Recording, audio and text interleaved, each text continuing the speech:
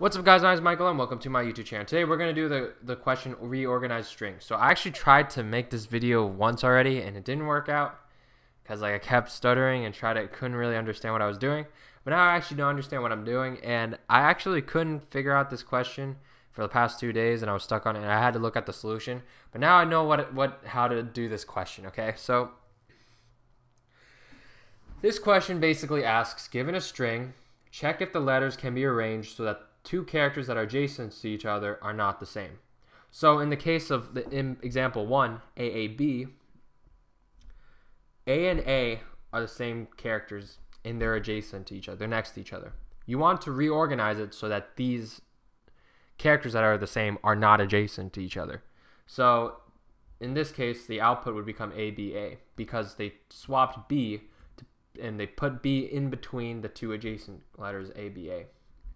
In the second example, it's not possible. That's why they return a empty string. The reason why is because in this case, AAAB, if you take B and you put it between the first two A's, the last two A's are going to be adjacent to each other, and they're the same, so that wouldn't work. If I take B and put it to the last two A's, the first two A's are going to be adjacent to each other, and that wouldn't work either. Okay?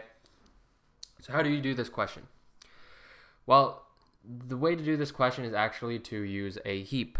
And so if you were to count the occurrences of every single letter inside your string, then after you count the occurrences and you you pair every occurrences with each character, and then you put it in a heap.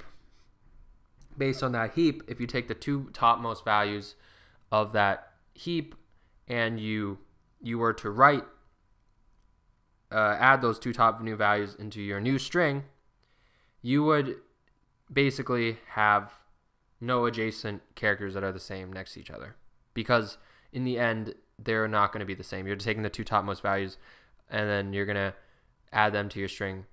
If you keep doing that, you're not going to have adjacent characters that are the same, because you're just doing like A, B, stuff like that. Yeah. So how do you do this? Well, first thing you got to know is that we have a string S, so we're going to create we're going to create a length n for s.size, just in case if we need it, because we need it, basically, we need it.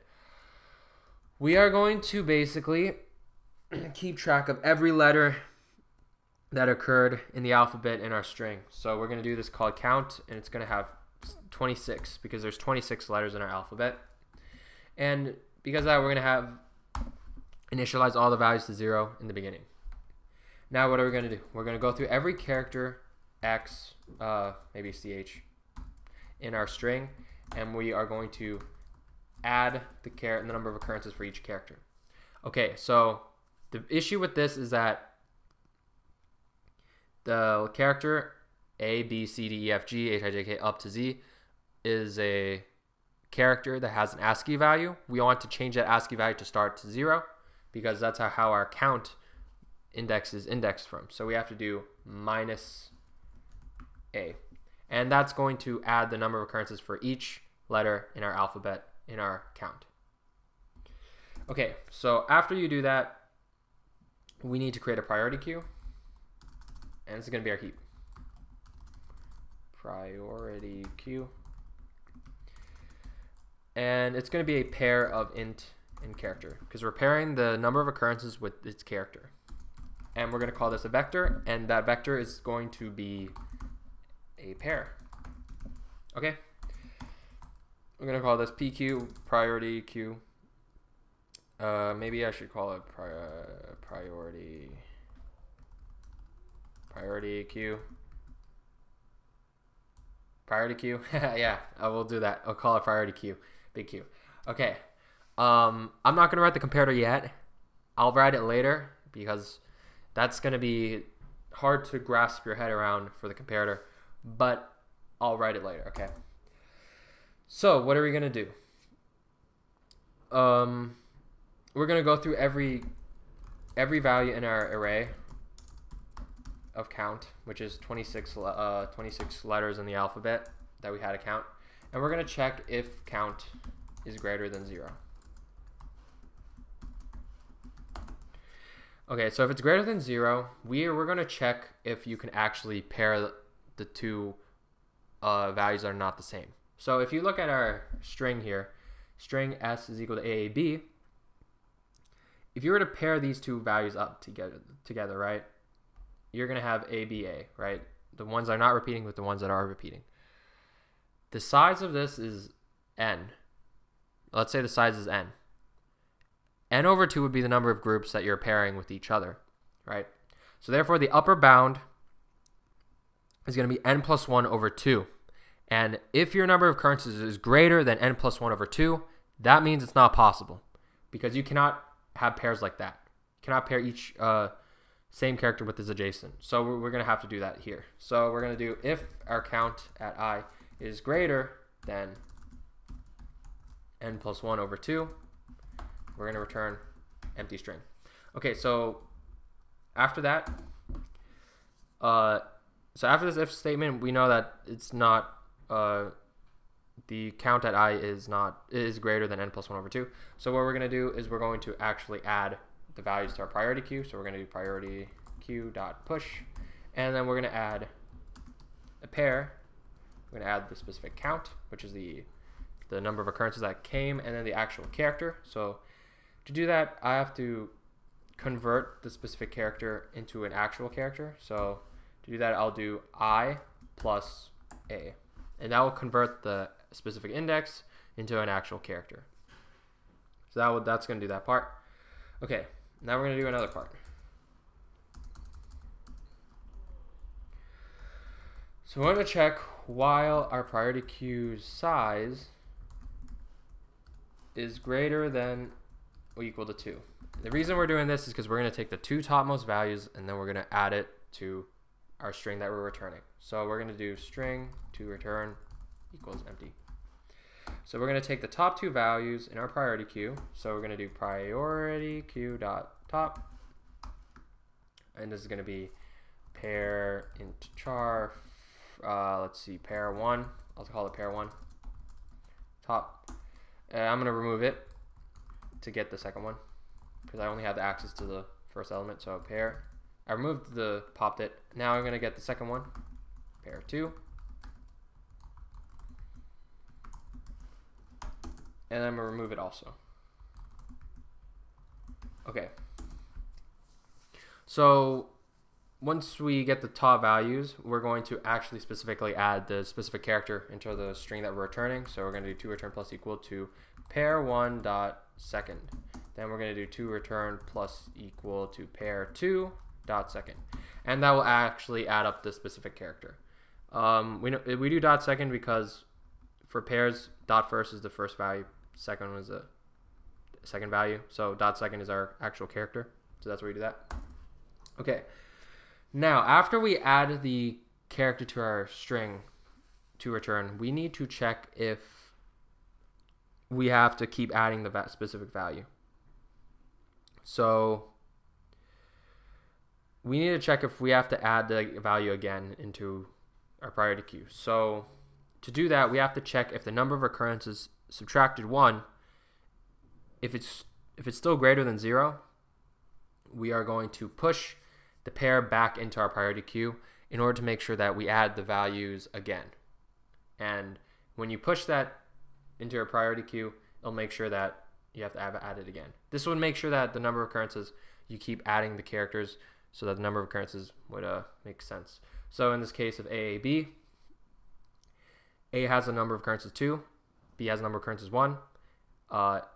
If I were to subtract 1 from the number of occurrences, so A's number of occurrences is 2, subtract 1 is going to be 1, so A is going to have 1.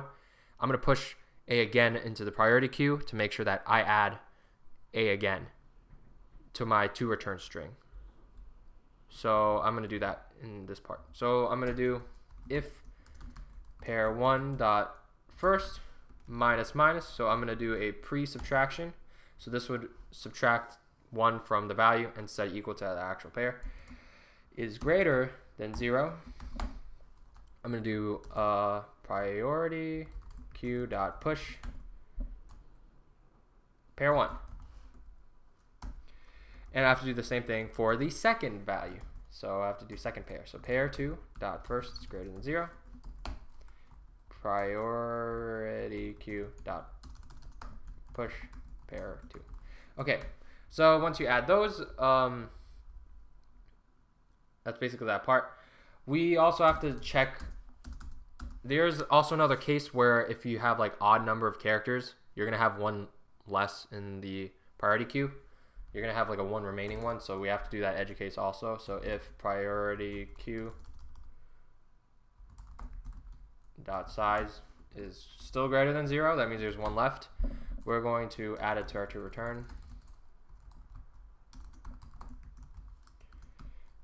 Dot second, dot top, and then the character, that specific character dot second. Add the specific character to our priority, to our string that we're returning from our priority queue, and then we're going to remove the last priority queue. Okay, so that's going to be that part. And yeah, that's pretty much this. That's pretty much it. Then after that, we have to return our to return, which is our string that we're returning. So I'm going to remove return to return, and that returns the string. Okay, so now it's the part of actually adding the comparator for our priority queue to know which actually goes first and which actually goes second, and whether the minimum goes first, the maximum goes first, yada yada yada. So I'm going to call this one comparator. I'm going to pass a comparator here, and then I have to make sure it's a comparator also here. There's a thing where you got to do dec.cl type if you're going to use a lambda expression, and I'm going to actually use a lambda because I don't want to create a struct just to pass in a comparator. So that's that part. I'm going to do auto comparator is going to equal to this function, and I think you have to have a semicolon if I recall. Yeah. Okay, the function is going to take in a pair of int char, and we're going to call this left, and then pair int char right. So we have to think about this. We're going to return if the number of occurrences are the same. So if if the number of occurrences are the same, so let's say I have A is equal to 2 and B is equal to 2, we want the lower value of the alphabetical order of the characters to appear first. So if first is equal to right dot first, we want the lower value of the character. We want the lower value of the we want it to be sorted in alphabetical order from the lower value first. So we want the minimum lower value. So we want A to go first.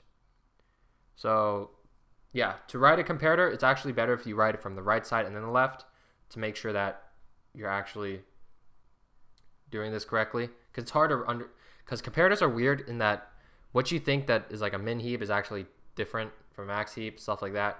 So I like to do it from the right side first. So if right dot second is greater than is less, because we want it to be in alphabetical order from lowest to highest for the letters. Yeah, so we're going to sort the letters in alphabetical order from lowest to highest. Right dot second is less than left dot second. Okay, otherwise we want the higher count to go first, right? So whatever's the higher count, we're going to go make that go first. So what I'm going to do right dot the higher count is going to be first. Right dot first is greater than left dot first. So that means that if I have a number of occurrences 2 and B is number of occurrences 1, it's going to put A2 first and then B1 the next value, and then it'll do that thingy. Let's submit. I hope this is right.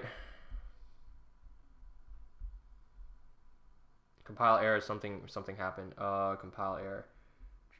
Invalid. Pair char was invalid.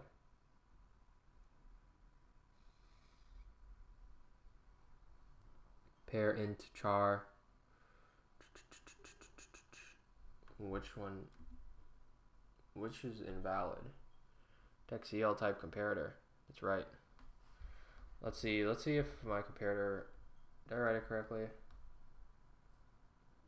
Compare. Okay, I'm going to do what is the problem here? I'm gonna call it compare. Maybe it's something has to do with the naming. That could be it. I don't know.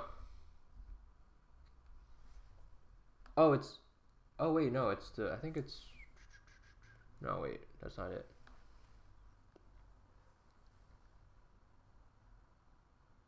Still compile error. What is the problem? Argument 2 is invalid. DexCL type. I'm pretty sure that's right. DexCL type compare. That's right. Priority queue compare. That's right. I don't know what's the problem. Maybe am I writing compare wrong? Auto compare. Left bracket, right bracket. Auto compare is equal to left bracket, right bracket, pair, left right, pair, left right. Okay, left dot first is equal to right. Yeah, should be right. What is the syntax error? Priority queue pair int char, priority queue vector pair int. Oh, I had an extra brace. That's why. Extra bracket, less than sign. Okay, still another priority queue is not declared in the scope. What do you mean?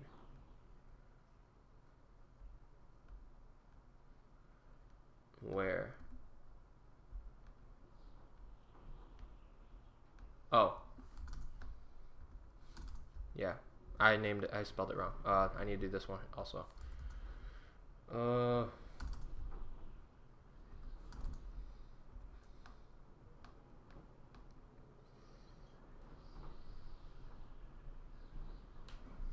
And it got accepted. Yeah. So that's how you do this problem. The tricky part is the comparator. You should write it based on the right first and then left. The reason for that is that'll actually help you keep track of which one's alphabetical order and which one isn't. So like if right is less than left, that means that it's a min. The smallest value is going to go first. If right is greater than left, that means the larger value is going to go first. But yeah. So yeah, that's how you do this question. I got 100% speed. Rate, comment, subscribe. I'll check you guys later. Peace.